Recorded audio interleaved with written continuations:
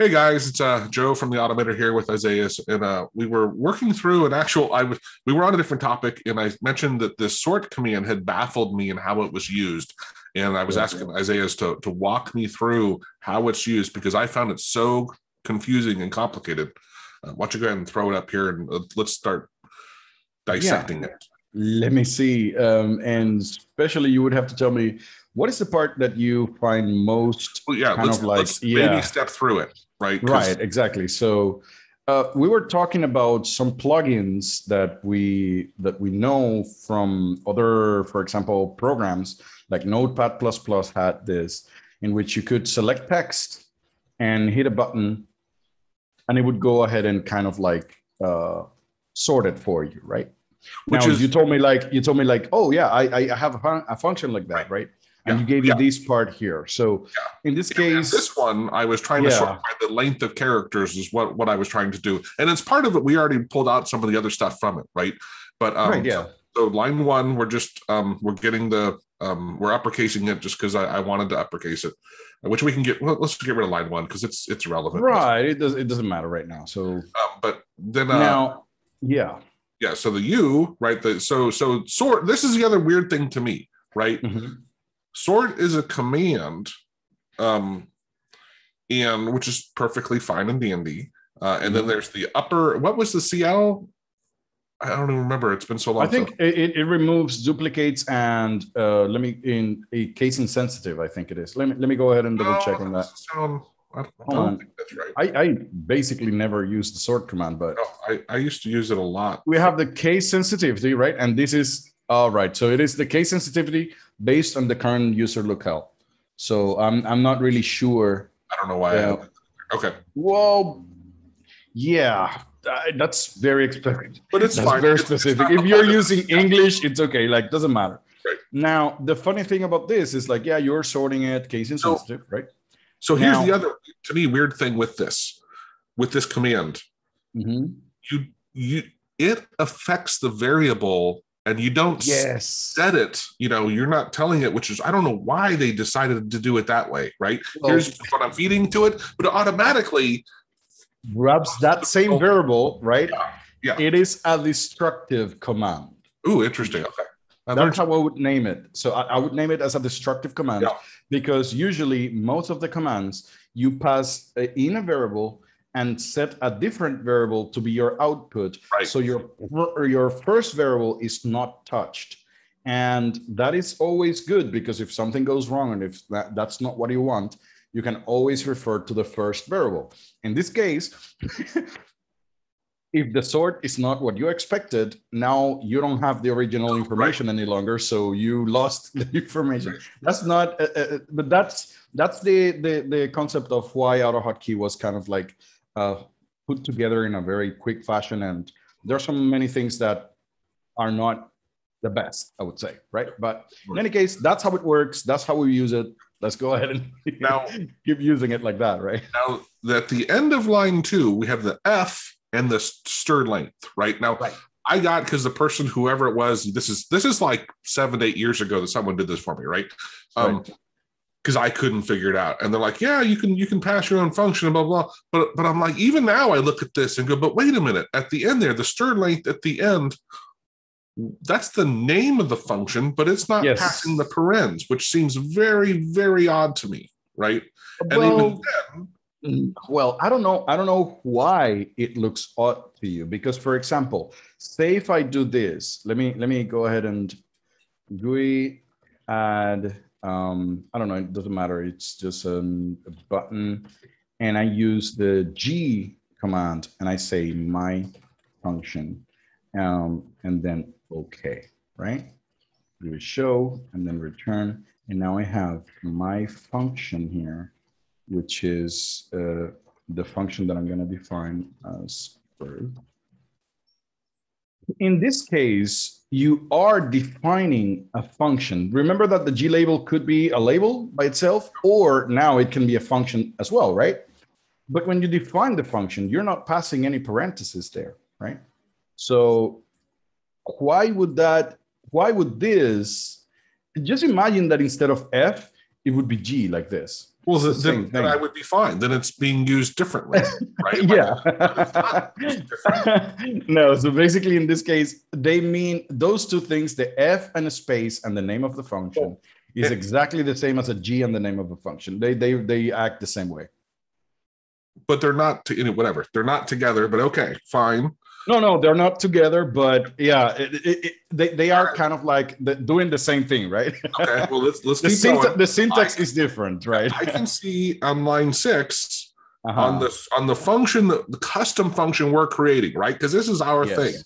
There's 2 parameters, yet I don't pass anything to the darn thing. No. So the sort command is doing that for you. How am I supposed to do? Yeah, how do you know that? Well, but basically, and this is the funny thing. Now, the thing is that it is intuitive for you in other situations. So if you go to the GUI, right, and you take a look at storing and responding to user input.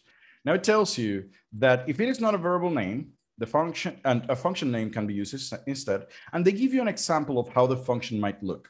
So in the example that I was just talking about, so here, you present the G label here, and you can either define it without parameters like this, because they're optional, or you can define the function like this, right? So you would do this with its parameters. You can define it either way. When you hit the OK button, the GUI command is going to send those parameters to your function. It's not you who is sending it, it's the GUI command. And this thing, I think you are used to it. Like, you know that that's going to happen. You know that when I click the OK button, the control handle variable is going to have the handle of that control. I think you know that, right? No, I mean, I you didn't know that? No, I mean, I almost never, other than working through our course, like I almost never make GUIs. So, all right. Okay. So let me go ahead and show you. So right now. But I get it. Yeah. I mean, so basically I have a button that says OK on it, right? But whenever I click on that, there's a bit of information that is passing through it, like those variables. Yeah, so now it is automatically being sent. And now you see the control handle. You see that? Now, again, you are not passing that yourself. That is AutoHotkey. When you created the button, it actually tells the GUI command to send that every time you click OK. In the background and the help here, we can see, okay. Right. Yeah. So here, it's completely clear what it's kind of voodoo, but at least it's But at least you understand, right? So that's what is going on. Right. Perfect. So now we know that. When we're using the sort command, you're doing basically the same thing, in the sense that right here, you tell the sort command which function to use, but the sort command is going to be sending information to that function. That's what you want to capture here with those 2 parameters. The 2 parameters that he's catching is the current value and the next value. And see, if I was doing this today instead of you doing it, at least I would have an idea of like, oh, well, let me see what these parameters are in a message box so I can start understanding. Exactly. I was just going to go there. So I was just going to go ahead and do that. So let's go ahead and have. I didn't understand back then. Right. So now if we go ahead and set a message box and say it A1 and then A2, let's go ahead and grab this, copy it. So let me copy it. The first one is empty. So let's go ahead and copy this here. You will notice that when I run it, we have the line. So let me see. That was the first. So there we go. We have the first. Let me separate them. Hold on. Let me separate them by a new line so that they're very clear and labeled here, so that we know more or less what they are. A2.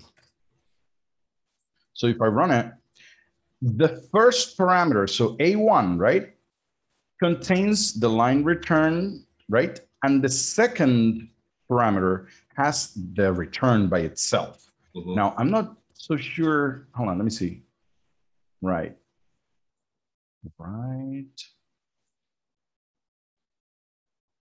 Yeah, so it is reading. Now, why? I was expecting something else. Oh, because it is already sorting it. Okay. Yeah, because the first one. Right. So yeah. So it is already sorting. Right. And I was like, hold on, let me remove the first sort because that threw me off, right? So yeah, that threw me off for a second. Change the clipboard just so it's right. So let's go ahead and just grab. Let's grab this. Those are great. Yeah, that'll be something. So the first send clipboard is the one at the bottom. So that's the one that we are working with. Right. And we're comparing it to the previous one. Okay. So the A2 is the previous, the A1 is the next one. Right. And it is going to go line by line. Now the next line is return. So we're in return. Sure. And the A2 is the previous one. Right. So it goes, I thought I was a little bit confused on that. It is the other way around. So it is like the first parameter that we're working with is the next line, right? And we're comparing it to the previous line. So basically, if we name this, so maybe, whoa, right? Because I used send the clipboard. Right. Okay, so yeah, I use a send clipboard here that I instead. Right. Yeah, that would be better. But in general, yeah, I get it. Yeah, this part here would be the next line, and this one would be the previous line. Right. And now I could just use those like this. Right. So basically that's what's going on. Those are the two parameters that you have. And the next parameter is the offset. And I read, let me see if I'm good on that. So the offset is, here we go. So the function has, the third parameter receives the offsetting characters of the second item from the list as seen in the original unsorted list. So it is kind of like where it's positioned before being sorted. So I haven't actually used that option in ages. I don't need that. But in general, let's display the value to try to understand what. Right. So let's go ahead and have the offset here. Let's display it. So hold on now. Let's go ahead and copy. Let's go ahead and copy this, guys. Here we go. So the next line is going to be the message box clipboard, which is line 3, right? The first line, so that would be the previous line, would be sort clipboard. That's the line here on the top. And the offset is -81. So that is the offset for the first as seen in the original unsorted list. So I would say, like, would that be the message box clipboard? In the original sort, if I count from where I am to the original location, it is -81 characters. So that's what I moved it to. I moved it +81 characters. That's what the function is doing. So this is what I moved that to. So I just sorted it, but this is how it goes. Now, again, this particular option is a little bit more complex, and it is only used in very specific situations.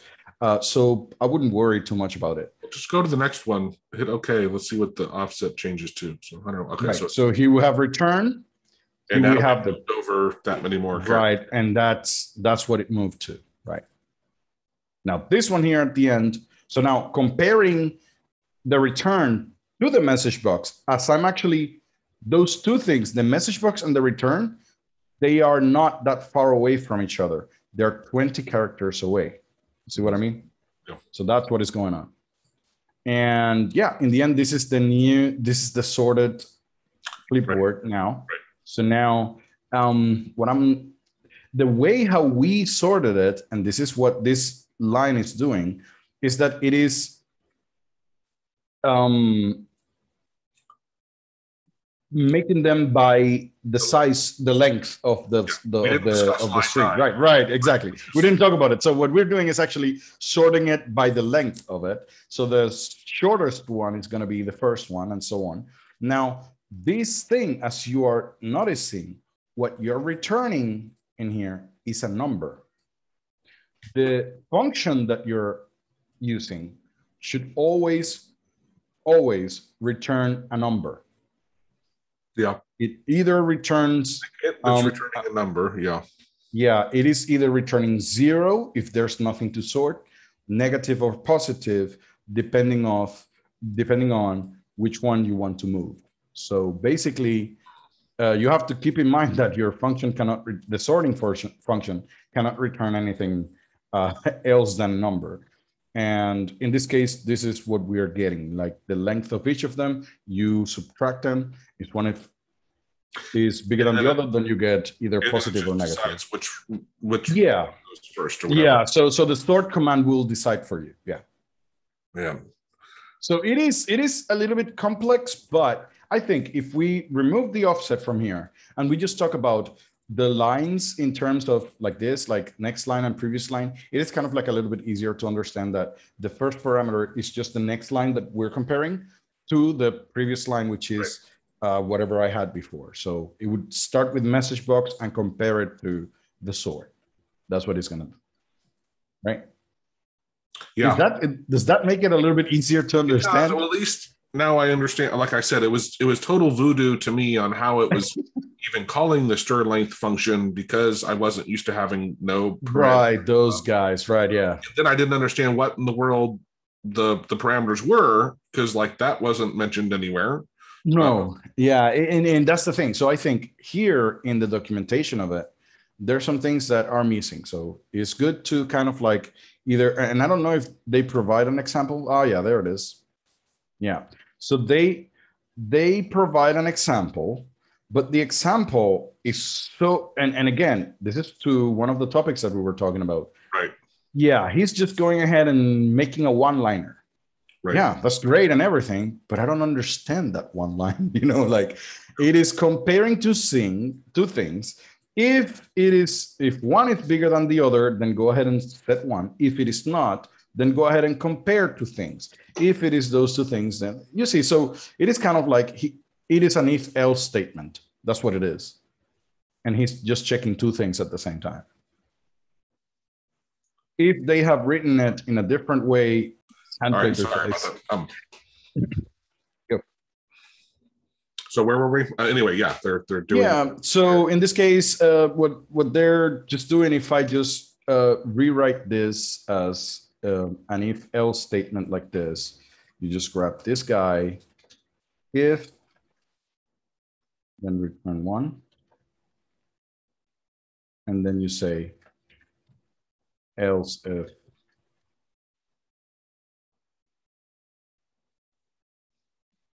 Return -1, else return. That's it. So you have, he's making two checks in there. He's making whether one is bigger than the other, or if it is less than the other. If they're not like that, then it's going to return something. So that's what he's doing. Yeah, I'd still say though, in your above example where you use previous line and next line, right? Yeah, it helps understand what in the world is going on, right? Right. Yeah, that's like, that's what the hell is that? Like what? Where does that come from? So those variable names, that's the point of making them readable, right? Because even if you, in cases like people who have experience, like I know what they're referring to more or less, right? And I could just infer the rest. But people who have never actually programmed, what does A1 and A2 mean? How do I derive that information from this part here? And where in here does it say it's going to give you the two items? Yeah. Right. So it says that it uses custom sort, specify the F followed by this, for comparing two items in the list, right? So now, when the function Let me see, hold on.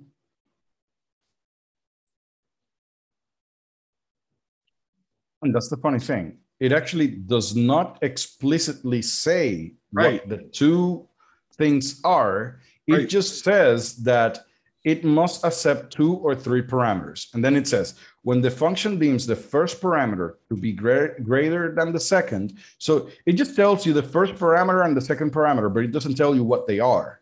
But in general, what I would say is it just grabs the two lines that are one next to each other and it just passes them to you, right? But it is not explicitly explained what they are. And maybe for that reason, they just put a generic name in here, and that makes it so much more confusing, right? So it is kind of like, okay, well, and I'd say again, why? They at least should say the following example demonstrate custom sorting. It didn't say custom function, right? Like, no. Which, yeah, okay, I should see that F and realize that's a custom function. But again, because the string sort thing, whatever, it was very confusing to me. Of not the norm of other things in AutoHotkey on how things are done. But exactly, and that's the thing. Whenever you have custom things, people might do it completely differently as to what they do in AutoHotkey, because many people program in other languages, so they bring stuff to this language in the way how they think, and that makes it way harder for somebody who is just learning, because now it's not only dealing with AutoHotkey, it's also dealing with concepts that are not seen in AutoHotkey very commonly, right? So it is complicated. Oh, well, anyway, that was one that I looked at years ago, and I'm like, I finally said, screw it, I don't care, I'll just use it. Like, I tried understanding what was going on, and I didn't know people at the time, so I couldn't ask anybody. And I'm like, all right, I'm just giving up. But yeah, now I'm glad we looked at it, and I have it. Yeah, that's great. Awesome. Thank you.